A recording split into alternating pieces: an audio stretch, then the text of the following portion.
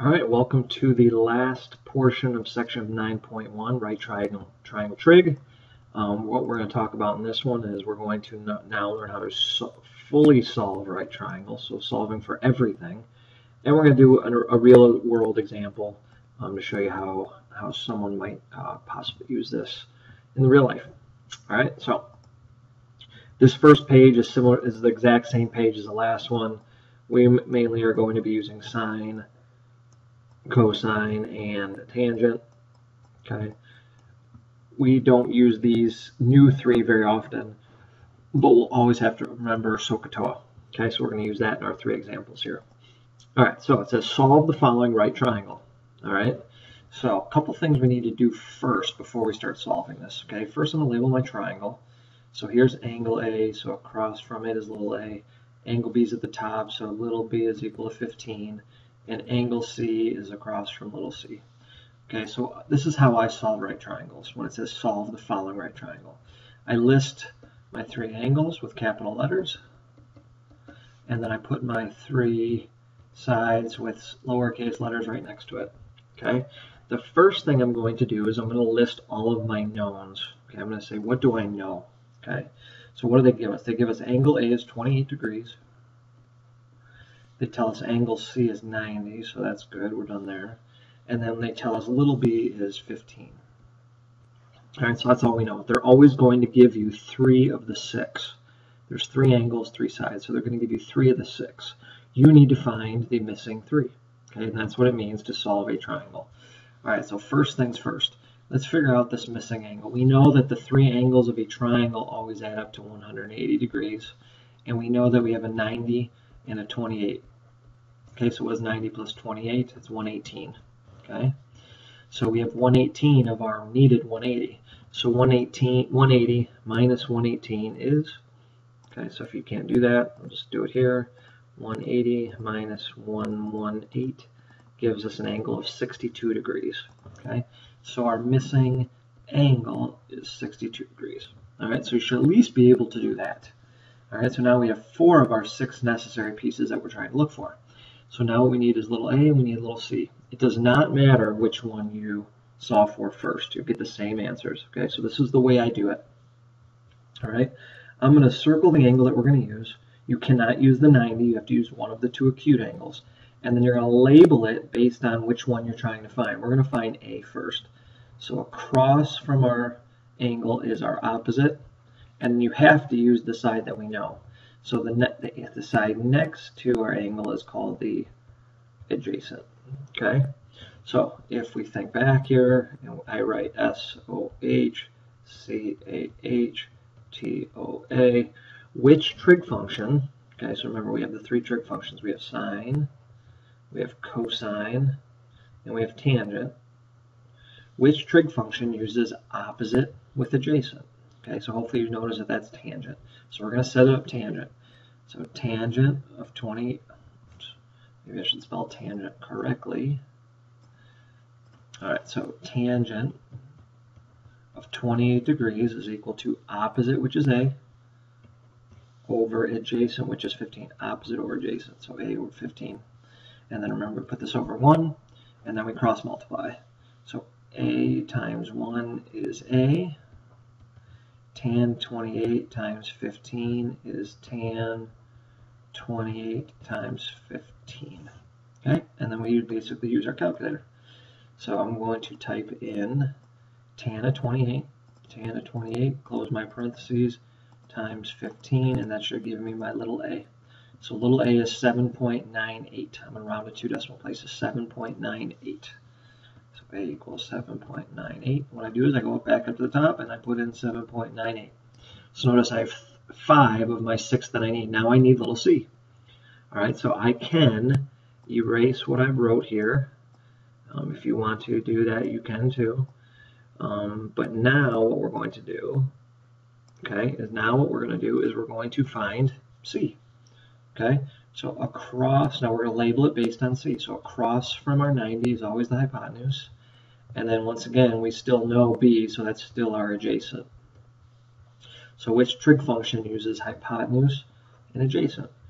So not sine. So cosine is adjacent over hypotenuse. So we're going to do cosine of 28 to get the C.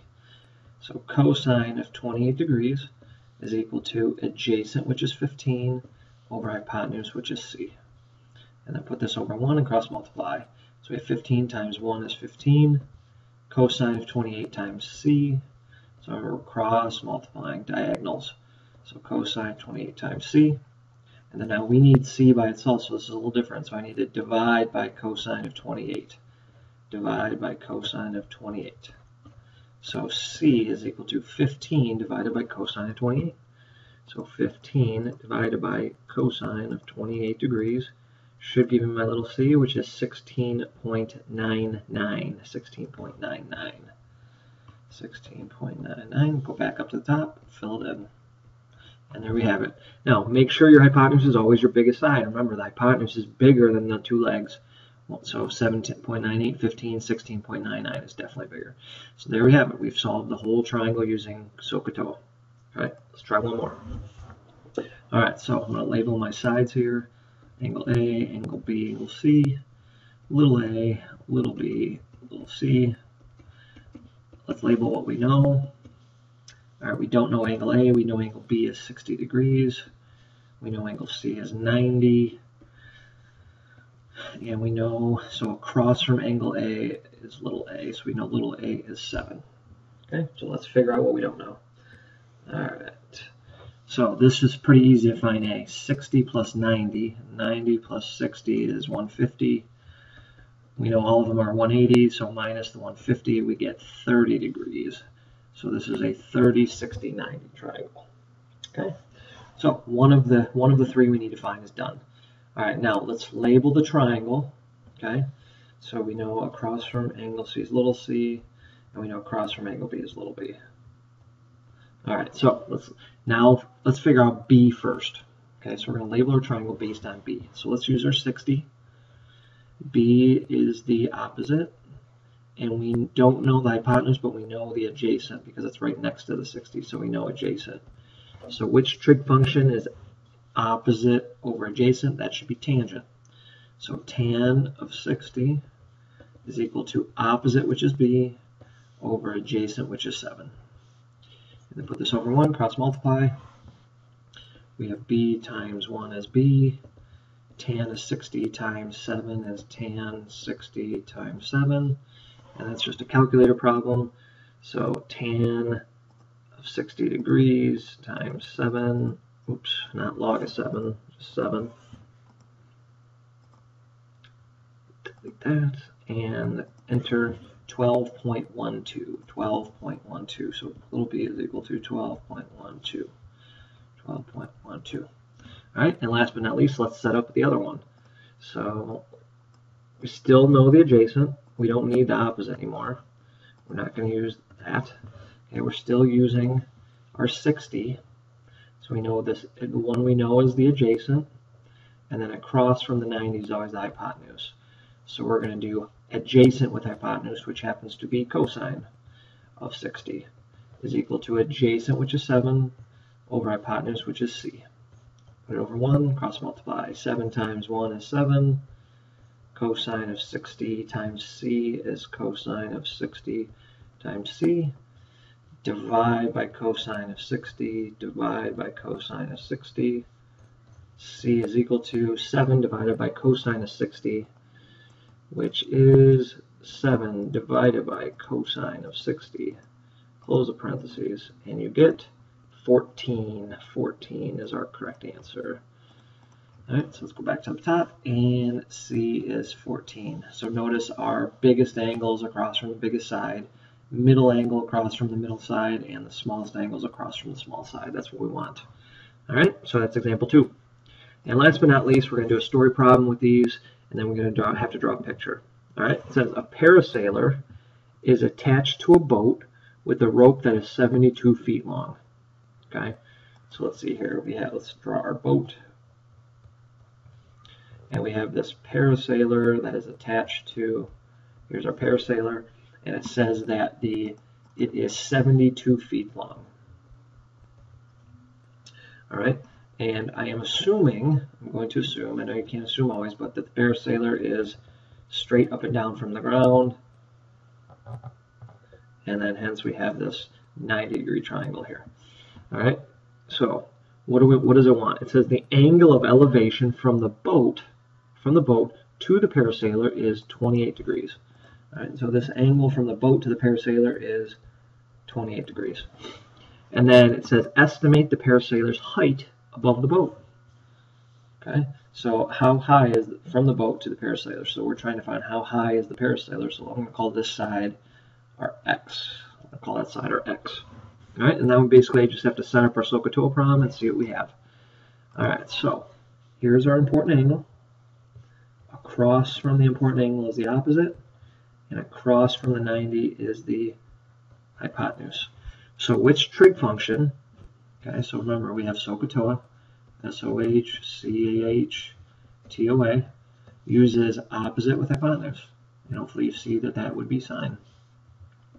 So sine of 28 is equal to opposite, which is x, over hypotenuse, which is 72. And then what we're going to do is we're going to cross multiply. So we have x times 1 is x, sine of 28 times 72. And that should give us our x value. So basically all we have to do is type that in our calculator. So sine of 28 times 72 should give us how high that parasailer is off the ground, or off the water. 33.8 feet. 33.8 feet. So 33.8 feet. And there we have it. So he is 33.8 feet off of the water. And basically all we did was set up triangles, and that's why triangles are important, because you can get lengths and distances using triangles. So I know construction workers and architects use trigonometry quite often when they're trying to come up with rooms and heights and building structures. So there you have it. There is section 9.1 part 2. I'll see you tomorrow. Have a good night.